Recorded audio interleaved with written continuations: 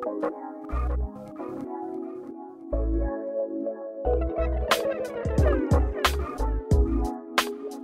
guys, welcome back to my channel. I'm Amanda and today I'm going to be sharing with you my meal prep.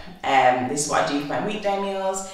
For those of you that don't know, I am a doctor in the UK and this meal prep is for like a normal working week for me, my husband and my 1-year-old daughter. The price, basically I don't cook on weekdays. I try and do all my meal prep on the weekend so that on the weekdays when we come in and everything's really hectic and busy, I can just whip it out the fridge or my husband can and we just heat it up and we get down to eating. And that way we actually get to have a bit more time in the evenings and everyone gets to bed at a reasonable time, I hope. But so basically the first step, there's quite a few steps that go into my meal prep and the first bit is planning. So usually on, let's say, a Tuesday or a Wednesday, I'll sit down with my husband and we'll, I sometimes do it by myself as well, but we'll come up with what meals we want to have for the week. And the first thing to do is actually look at what we've got in our fridge, in our cupboards, in our freezer already, so that we're not just buying a surplus or we're not wasting food. And then make a list of the meals that we're going to make, and then we make a shopping list and we either do an online shop or we pop to the supermarket on a Thursday or a Friday. And this right here is our little command centre, and this bit is like our diary where we put down like what we've got on this week.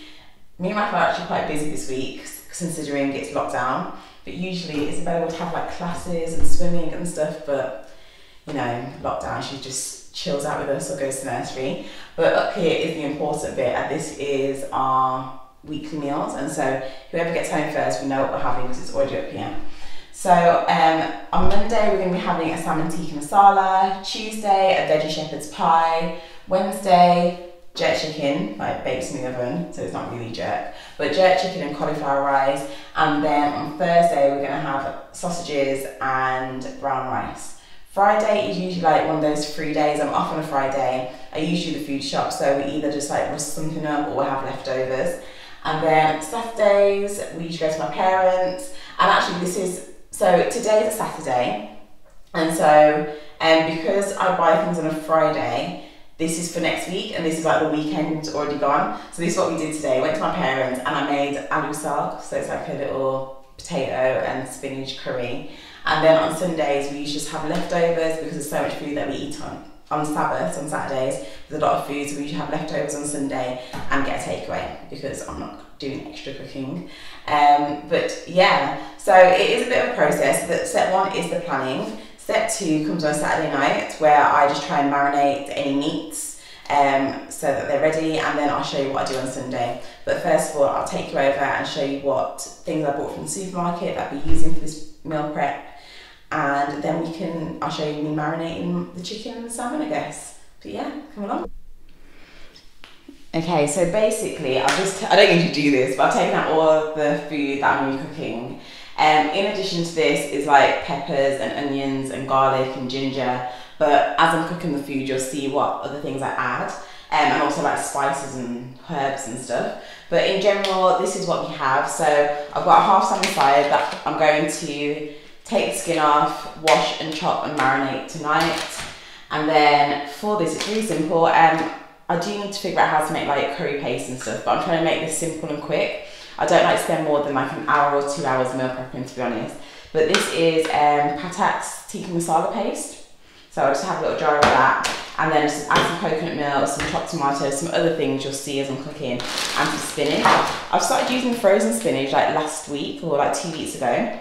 So I realised I'd always buy these massive bags of spinach, sometimes I don't get through all of it. Whereas when I'm doing it just for cooking, if I want to use salads, obviously I'll buy the fresh stuff, but if I'm just cooking, there you go. And then I'm making a veggie shepherd's pie. I was going to do it without any meat substitute, just like mushrooms and stuff, and with lentils in it, but Raf didn't really, he wanted something else, like he wasn't feeling the lentils last time. So we compromised, we're using corn, mushrooms, carrots, some sweet corn, some fine beans that I'll chop up, and then potatoes and cheese for the top, obviously like milk and butter and all that stuff, but you'll see as I cook. And then over here is for the, this is for the oven jerk chicken. I'm being really lazy again. I do need to do my own jerk paste, and I will do it sometimes, but this is just like a quick cook. And so I've actually bought like a really big tray of chicken thighs. There's 3, 6, 9, there's 10 chicken thighs in here. And the reason I get so much is because if I can make a big batch, some of it can go in the freezer, helps for future weeks, especially when we're like really busy. But basically it's really simple. This is, I just marinate it, put it in the oven, and then the cauliflower rice I make for the day, it only takes like 5-10 minutes, and I think you've seen it on one of my previous day in the lives. If you've not, like, I'll link back to it, I guess. So yeah, so this is the chicken thighs. And in the marinade, yeah, it's the jerk seasoning, but I also add some pepper, some honey, and some ketchup. And then over here we have the sausages that I'm going to make. So they're just sage and onion sausages from Tesco. Chicken, sage and onion sausages from Tesco. I don't eat pork, so these are what I usually get. I do also like the caramelised onion sausages from chicken sausages. No, it's turkey and caramelised onion sausages from Asda. Those are pretty good as well. But I'll cook those up. I'll show you how I do that. And then brown rice. Usually I like the basmati brown rice, but I couldn't find any in Tesco, so we bought the easy cook one. And when I make brown rice, it's going to be for the sausages, but also for the salmon. And I usually cook it in coconut milk and some chicken stock. And yeah, that's our 4 meals. This is what we're going to be using with a few little extras. But now let's get down to marinating the chicken and the salmon, and then we'll start up again. Okay, so this is my little marinating and washing meat and fish station, I guess. I know it's a bit controversial for some people washing their meat. I had a debate once at work with one of the other doctors about why you shouldn't wash your meat, but I've grown up washing my meat. I think you should do it. The argument not to wash it, I think, is that bits of like chicken juice can splash everywhere and get you unwell. But you just wash afterwards. Like, I've got bleach and Dettol out ready. I just wash everywhere. And I don't like have any like bottles or cutlery or plates out for it to splash on. So I like to wash it. But first of all, I skin the salmon. Oh, if you're, you know what, if you're vegetarian or vegan, or you're like bothered by raw meat, don't watch this bit, but I'm sure you wouldn't be watching this video if that bothered you. But yeah, so I have skinned and chopped up the salmon. It needs to be washed, which I'll do after the chicken. The salmon's going to go in here to marinate. This is my meat mixing bowl. So if I'm marinating a lot of meat, I put it in a mixing bowl rather than a small container. This only gets used for meat. I do not like make cakes or anything in there. That's just the packaging. And then for the chicken, I'm going to take the skin off, but basically I wash it in warm water with lemon and vinegar. Yeah, and then I'll show you when I've marinated it. Okay, so that's what I do on a Saturday night, done. Stuff unmarinated, so the salmon chopped into chunks, and I just use some coriander leaf, mild curry powder, a bit of black pepper, and some sea salt. Just need to mix it up a little bit.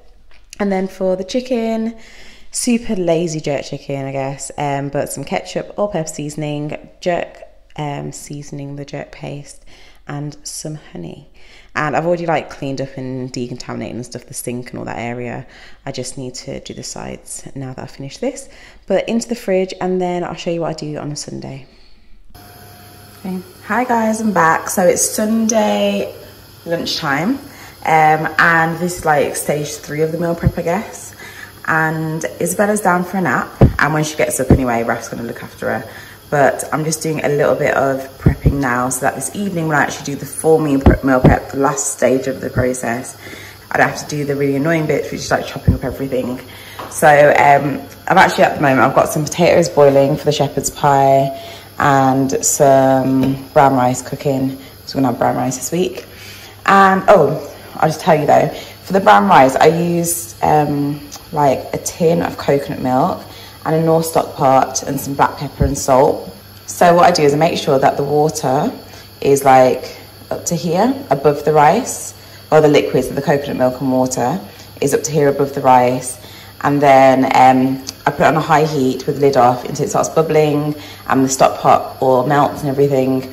And then I put it on to like the lowest heat I can and just let it steam with the lid on. And then over here is just all like my little veggies chopped up. So for the salmon curry, the shepherd's pie, and the sausages. I'm trying to think what I'm making. Yeah, that's it. For those three, that's what I'm using. This is just some onions and peppers. And then for the shepherd's pie, just full of veggies really. So mushrooms, carrots, and green beans. There's quite a few green beans in there. Yeah, so I'm just gonna put that all in the fridge. Wait until these two finish cooking, and then I'll start up again tonight after Isabella's gone to bed.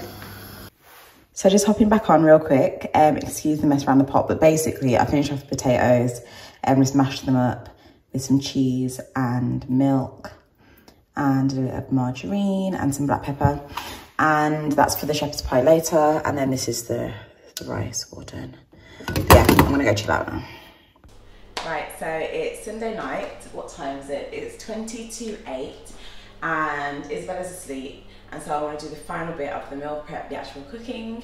I'm just going to record what I'm doing and try and do a bit of a voiceover so you can see what's going on. Basically, because I'm watching Netflix on my iPad over there and I don't really want to stop it.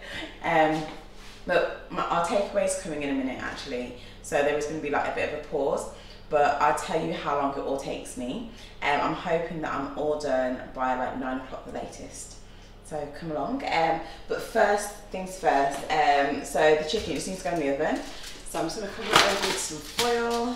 And the oven is on about 200 degrees Celsius. And it's a fan oven. And I think I'll probably leave it in there like 30 to 40 minutes. I'm terrible with timings, but I keep checking it. And then when it looks done, I take it out. But I'll tell you how long I kept it in there.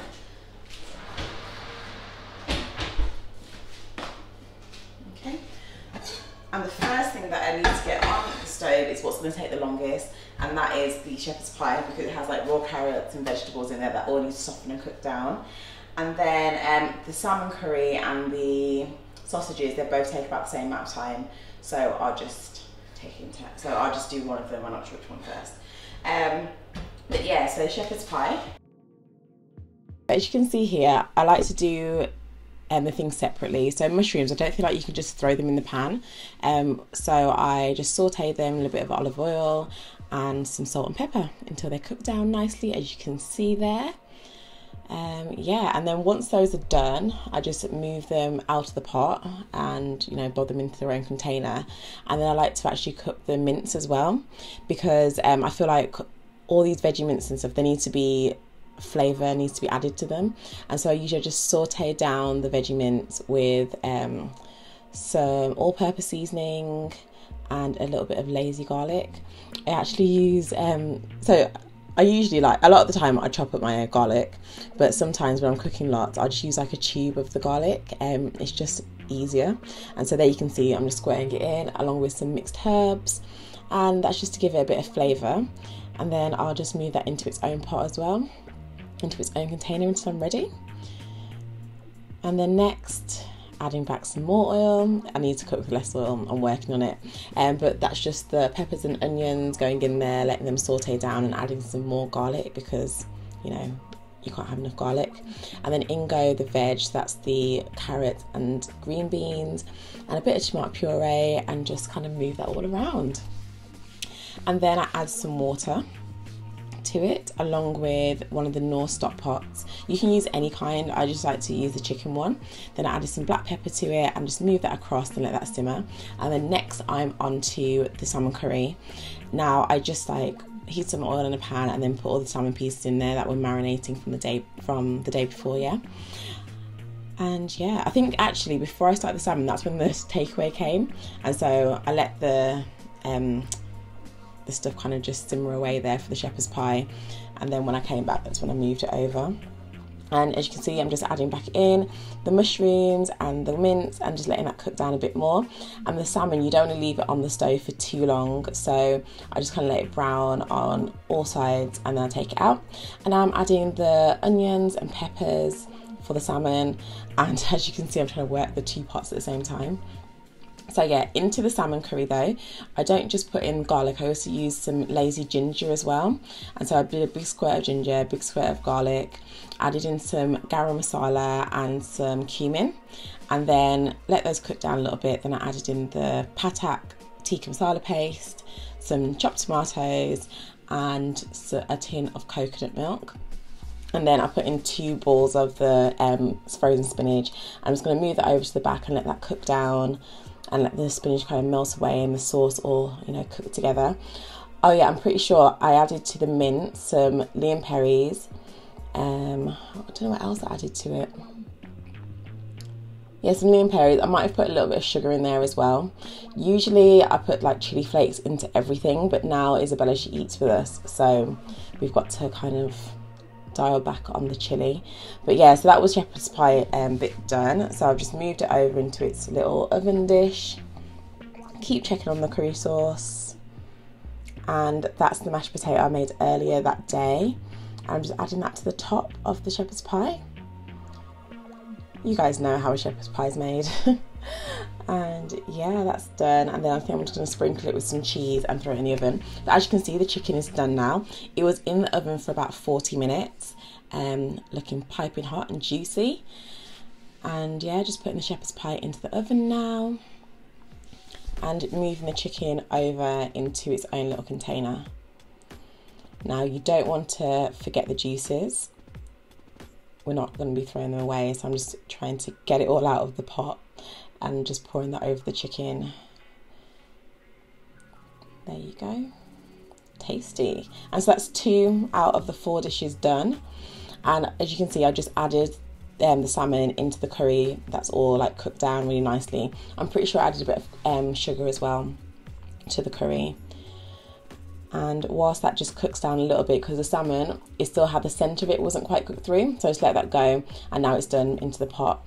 And then onto the final dish, which is the sausages. So I just throw them into the frying pan with a bit of oil and some all-purpose seasoning, let them brown a bit, and then I add the peppers and the onions, a tin of chopped tomatoes, and just kind of let that all simmer and cook down nicely.